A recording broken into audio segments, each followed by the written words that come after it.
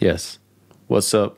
Jay here, aka Felid, bringing you a walkthrough of Random by BEATSURFING. I've loved this plugin for a little over a year now, but they've just released a new update with some incredible new features, so I figured, let's dive in.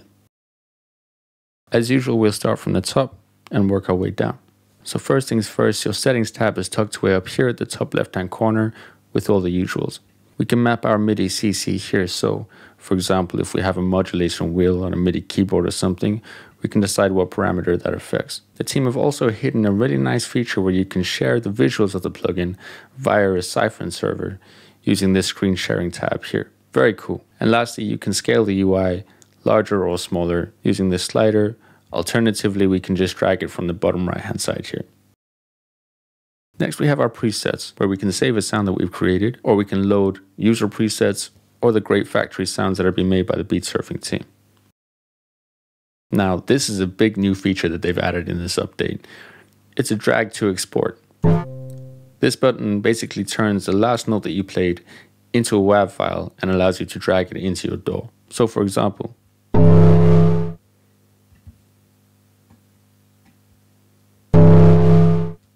so with this feature, we no longer need to resample or bounce in place or freeze and flatten. We can just chop things up straight from the box right there, or make our own instruments if you want to use it across other platforms like MPC or Push, for example.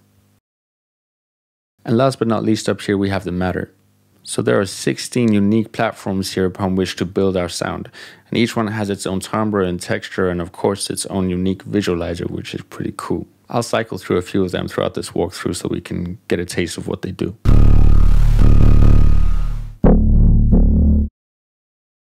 Now let's move on to our main parameters, and arguably the biggest one is this randomize button right here. Hitting this will randomize a ton of parameters both behind the scenes and within our UI here. Now there's a few things to mention. Firstly, this envelope here is not affected by the randomizer, or the XY pad for that matter. So if you created a nice sound and you want to keep that envelope shape as it is, nothing's going to change it without you telling it to. Secondly, this deviance slider allocates how much or how little you want everything to be randomized by. So if you quite like the sound that you're at and you just want to change a little bit of that timbre or the texture, then keep this quite low and hit that button.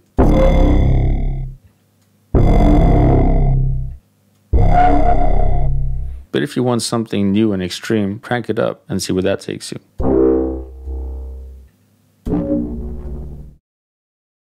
Next, we have these toggles here that lock these specific parameters in place. That means that if I engage, nothing that I do with the randomizer button or the XY pad, which we'll go through later, will affect that parameter. So unless I change that manually, it's going to stay as it is. Now this happens automatically if I change that parameter as well. So it's unlocked at the moment. If I go and tweak it, you'll see that the lock engages, and that means that nothing's going to change unless I tell it to. Now lastly, we have this instability parameter up here. Imagine your note is on a lug, and the higher this parameter is pushed, the further your note wobbles on that lug from the original position. This helps it keep nice and natural and human feeling, especially if you're playing a lot of notes right after each other. Very cool. But your original sound will always be saved, so if you pull it back down, you'll have it where you left off.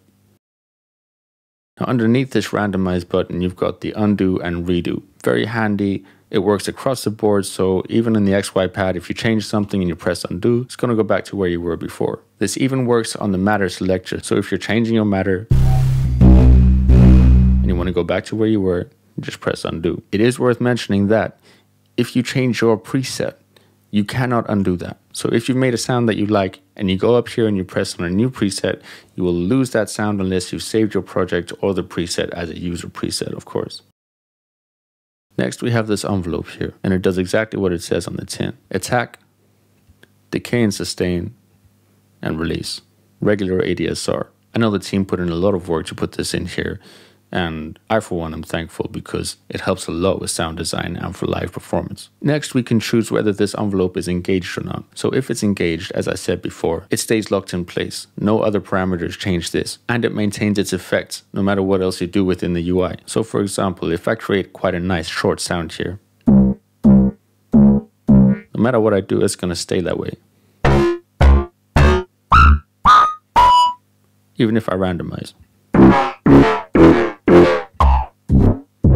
Again, very useful for taming the output for us. However, if we disengage it, we can expect that raw, uncaged random that we've come to know and love. And that means that we can expect those gnarled, more extreme changes to take place when we're messing with parameters and finding that perfect sound.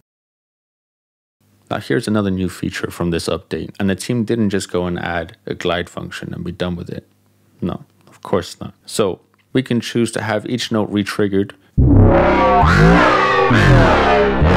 or we can turn that off to have everything run through as one smooth note. But here's where it gets interesting. We have the glide time for when a note is played above the current note, and a different glide time for when a note is played below the current note. That means that if we want to, for example, we could have a really long glide going up and a really short one coming down.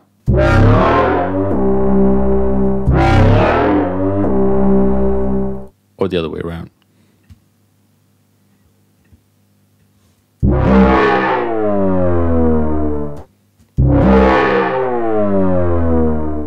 It just gives us some more fun sound design and melodic possibilities. Now here's another interesting feature. We have this glide mix, and this basically allows you to decide how far or how close to the next note you want that glide to begin. So for example, if I was to play a note an octave above the note that I'm currently playing, and I was to set this glide mix to about 50%, for all of those music nerds out there, that would probably start at around a fifth in between the current note and the next note. So halfway between, and then it would glide up from there. Let me show you.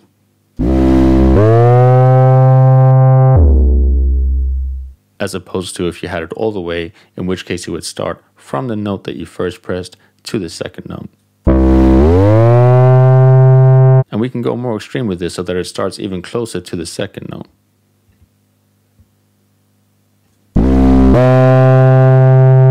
And we can increase or decrease that time to make it more noticeable.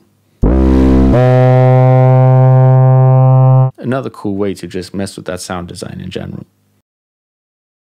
Now before the update, we were used to this stress parameter predominantly affecting the decay of our sound. Now we can keep it as it was if we disengage this envelope, and it'll be exactly as we're used to. So having it turned up will increase the decay, and having it turned down will decrease the decay.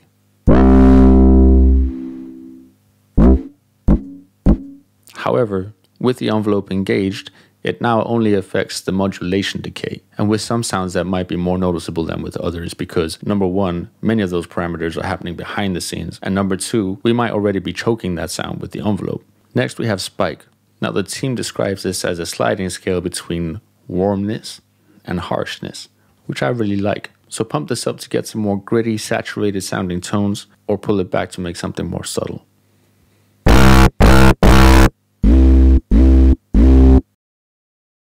Now, if the spike is affecting the harshness of a sound, I would say the color is affecting the brightness. But it's definitely not just a high cut filter. You'll hear that when you pull it right down, you get some more rumbly, earthy sounding textures. And when you push it up to the top, you get a lot more body throughout the whole sound.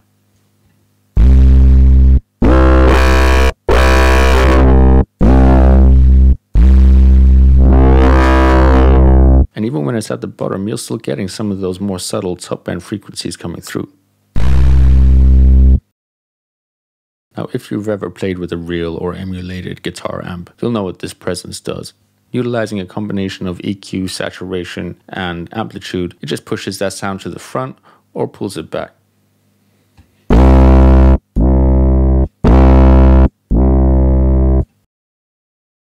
Now, in textbook terms, this bleed parameter is changing the amount of resonators that a sound is being put through. In practical terms, it adds a bit of space and dimension to your sound, and it also pushes it out into the stereo field.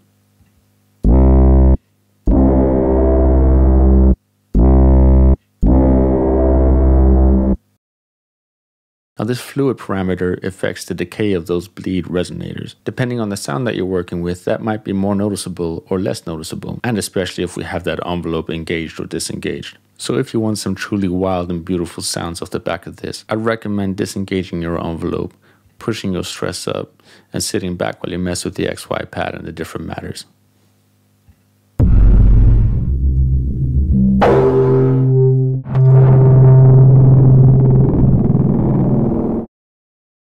Next, we've got this velocity sensitivity.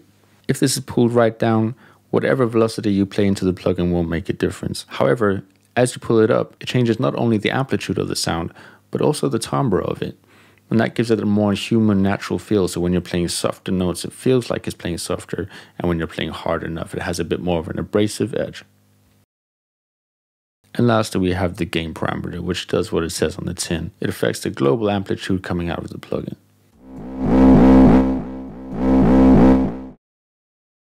Now we do have a handy little toolbox down here, which tells you exactly what you're looking at and what the parameter that you're working with does. And now we're on to one of the most innovative and exciting things that I've come across in a plugin for a very long time. Similarly to the randomize button, this XY pad allows you to affect a ton of parameters both behind the scenes and within our UI here. So clicking and dragging this around the pad will allow you to affect the tone, timbre, and texture of your sound.